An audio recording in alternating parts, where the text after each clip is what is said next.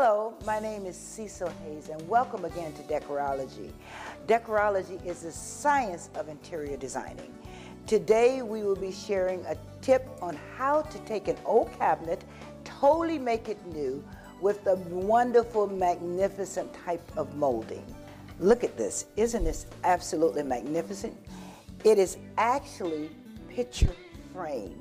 You can get this from any framer and it is absolutely gorgeous. I selected this particular molding because of the gold leafing and the embossed design that's within it. This is what I will use on my doors. In order to be creative, you just have to think out of the box sometime. And that's exactly what I did when I found these little gems in an art store. It's made out of ivory and it's actually an Ethiopian spoon. But check this out. It is just the right size and a hand grip to become my new handle for my cabinet.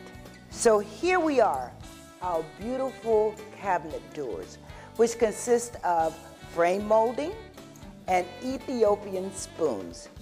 This is Cecil Hayes. I'll see you again on Decorology.